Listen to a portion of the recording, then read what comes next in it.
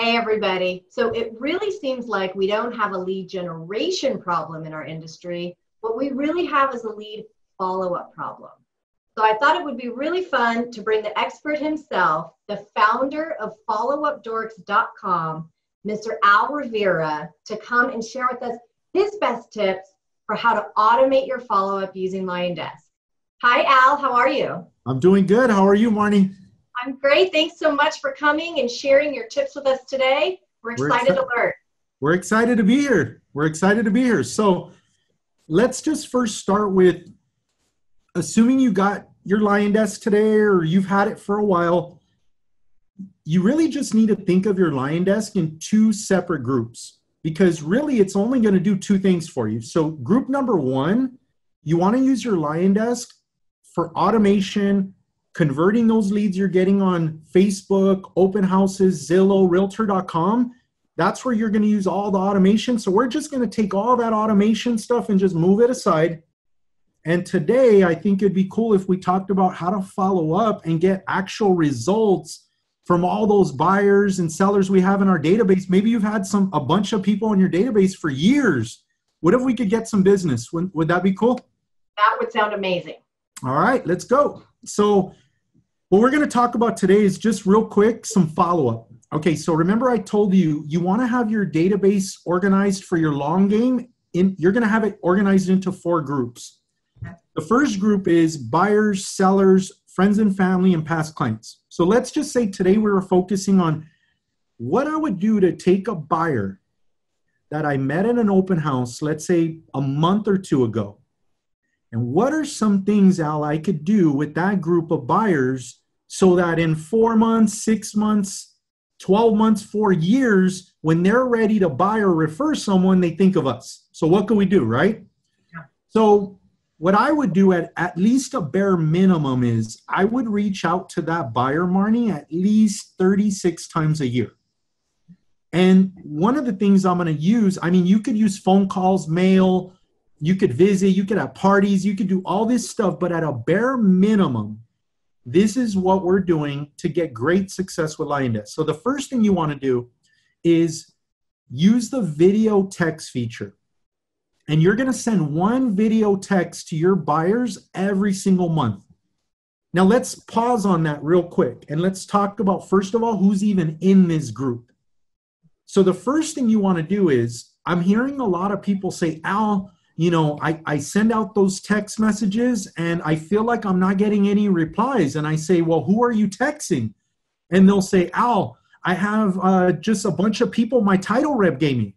And I'm like, oh man, like you do not want to be texting a bunch of people that really didn't give you permission or you have no relationship with at all. I mean, you are just getting names and phone numbers from a phone book and just text blasting them. I mean, they just have to block you with one click of a button. So anyway, you want to make sure, first of all, that you're text messaging people that asked you for something. So if you met someone at an open house, maybe you asked them for permission to keep in touch with them. Boom, you could text that person. Let's say a buyer requested your home buyer guide or something you were sharing on Facebook and they downloaded and clicked it. That gives you permission to follow up with them on a text, maybe. So anyway, every month I send a video text to all my buyers, just, hey, how you doing? So video text is one. The second thing I send is a holiday email. Now, when I say holiday email, a lot of people say, Al, where do I even start with a holiday email? You know, like, what am I going to send? I'm not a creative person like that. So I say, here's a cool little thing. Go to Google and type in, what are the holidays, you know, every month or whatever you want to Google. It'll pull up all the holidays in January. So January, let's say, has like 20-something holidays. February has like 17 things going on in February. Every month, there's ideas like boss day, this day, that day. So find something cool and send it to your clients. Send it to your buyers. Send something really cool that just reaches out to them on a personal level and talks about the holiday. Happy holidays, and keep it very neutral. Remember, people have different beliefs and different things. You got to keep it very neutral. So anyway, that one's more of like a freebie email. so people could feel safe. Because imagine if every time the rabbit went in the hole, it got caught. It would be so scared to go into those traps, right? So don't make every single text and email like a trap for them. Be friendly, build a relationship. Anyway, that's email number 2 is the holiday one, right? So then email number 3 is really cool because the third email is where you're showing off your skills. And what you're going to do with that one is you're going to record a 2-minute video in LionDesk. And by the way, Marnie, I know this is one of the hottest features, but let me before I go into the third one, let me show you something about videos and links and all that with LionDesk. A lot of CRMs are saying, or agents think their CRM does video text. So when I say, hey, Marnie, show me an example of your, video text with ABC CRM, and they show me this, right? The one on the right-hand side is an example of a typical video text that I see from other agents. They'll type out the text and they'll put a link to a YouTube video. And let me tell you, Marnie, no one, first of all, wants to get an annoying text. And second, they do not want to get a link to somewhere else. They don't. On the left-hand side is an example of what a LionDesk video text looks like. They actually, on LionDesk, well, you guys embed a video that they could just click play on. You could do a video that says, hey, everybody, it's Al. I just wanted to tell you about this really cool flyer or this really cool link or this really cool article. And with your video highlighting it, getting their attention, they're going to click on it a heck of a lot more. Now they open your email, they go to your website, they do something because they're seeing you're a real person. You're not like some crazy person. I probably look like a crazy person, but anyway, the video in the text is a hot feature. But anyway, let's go back to the email now. So what's going to happen is when you're sending these emails out, let's say you want to do a video that you get clicks from, and we'll talk about clicks in a second, but what I'm going to do with my buyers is I'm going to put an email together. Now, first of all, the subject line. LionDesk allows you or has this feature where you could put the customer's name in there where it'll merge it. So you don't have to do them one by one. You could put LionDesk, put the customer's first name here. It'll put Marnie, check this email out. Boom, now Marnie opens it. Now all of a sudden they open this email and LionDesk allows you to have a 2-minute video in there. You could put, hey everybody, maybe you might want to film a video with you in the neighborhood. Once a week, dress sharp, show up, get your phone, get your tripod, film a video saying, hey everybody, I'm in the Lakewood, California. I'm touring homes today. Check out the link of all the homes I'm touring today. Great homes out here in Lakewood. Anyway, you're going to have buyers clicking the video. That counts as a click. You're going to have buyers clicking your properties. That's a click. That buyer is going to get tracked as opening that email. So you're going to have all kinds of opportunities to see what this buyer's doing. Now that you have that information, now let's check this out. Now all of a sudden, what's going to happen is, if I were to just take buyers, let's say you have a database, right? And your database looks like the ones on the right, right? You have a whole bunch of buyers in there, no tags, no notes.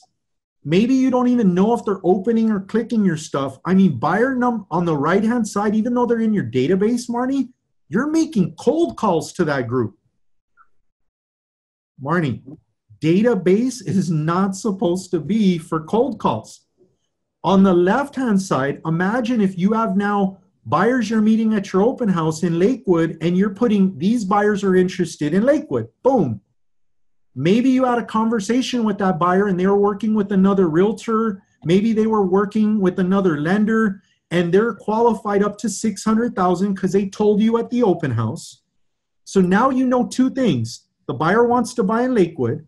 The buyer is approved up to $600,000. And now you're sending that buyer valuable information every month about things going on in Lakewood. Now watch this. if I'm going to be making my phone calls on a Tuesday after I just emailed all my buyers, the ones on the left, look at all the information I could call them about. I could be like, hey, Bob, I just sent you a link to some property searches in Lakewood. What'd you think? And you already know that Bob opened that email like 4 times. He knows you. He knows what you just sent him, and you know Bob opened that thing 18 times or 5 times, right? So I'm going to be like, hey, Bob, I just wanted to follow up. How you doing? And he's going to talk to me. See, those calls are going to be warm calls now. And all I'm going to do is go in and put notes. Maybe Bob might also tell me, Marnie, yeah, Al, I've been looking, and, in 2 months, Al, I'm going to get that job promotion. And you know what? I think my wife and I are going to be ready to move in about 2 months. So guess what I do? I not only put notes on that, but I go into LionDesk and put a task reminder to absolutely make sure that I don't forget to call Bob in 2 months. So now let's recap, Marnie. I'm getting leads from Facebook. They're getting automated, conversion. I'm spending my time dialing the new leads. Let's say the new leads don't go anywhere. I move them over to my buyer nurture. They're getting 1 video text of my exciting smile and all that stuff. These are not spammy emails. They're not spammy texts. I'm sending them a holiday message every month. I'm sending them a valuable video of properties, restaurants, any information, because I'm tracking the tags of the places they want to move to. And now when I call these people, I'm not just calling the ones with no opens, no interest in what I'm sending. I'm actually following up with my biggest fans. And when I call and mention my name, they instantly go, ow, what's going on, buddy? Why are you calling me? This is amazing. Honey, Marnie's calling me. Anyway, it's building relationships. I mean, honestly, Marnie, I think people are forgetting that the whole point of follow-up is to build relationships. You're going to build trust with people, because remember that agent I told you that the client says, I'm already working with an agent. I already have a lender. You met them at the open house in Lakewood 4 months ago. Well, guess what? They haven't bought a home. And most realtors I talk to, that if this person's not ready to buy right now, they just kind of move on to the next one. So when that agent moves on to the next one, all my LionDesk people are still following up after 3 months, 4 months, 5 months. Here's another thing to think about. The other day, Marnie, someone was asking me, well, Al, I want to automate everything. I want to automate my new leads. I want to automate my long-term follow-up. I need automation across the board, right? So I said, what happens with that automation, though, is you really disconnect with your client. Because now I'm not trying to get Marnie on the phone. Now I'm not trying to get opens and clicks from Marnie anymore. I'm not building the relationship. So what I want to do is, when those other agents stop emailing and stop calling and stop, my LionDesk is going to keep going, because I built routines. I'm sending my texts every month, my email, to the basics. And then once I move them to warm, hot, I start sending those people more calls. Maybe I might do handwritten notes to all my hots today. Maybe I might go and do a personal phone call. Maybe I might do a email blast and invite everyone to my event that I'm having down at the park. But I'm not going to invite 500 people. I'm going to invite the top 5, the warm ones. I'm going to invite my people that are looking to get a property in Lakewood. Maybe Lakewood might have a music event happening in the park, and I'm going to invite all my people to the park to listen to a free band that I'm not even the band member. I think what's so amazing about all of this that you've been sharing is, at the end of the day, when you go to do those invites, because you've been tracking and using the system the whole way, you know exactly who to go to. That's it. That's huge. That's it. Birthdays, everything. I mean, you could, last night I was thinking about something, and I was thinking, wow, you could even make opportunities for missing information. Like, let's say you're missing everyone's emails, the excuse to call, hey, Marnie, I was just calling you because I didn't have your email. Hey, Yeah. Marnie, I was just calling because I didn't have your birthday. Man, how could I forget your birthday? Yeah. That's it. But if you don't have any notes, you don't kind of have a plan on what you want to do. I mean, at the end of the day, Marnie, you're separating your business into the hunting and the farming.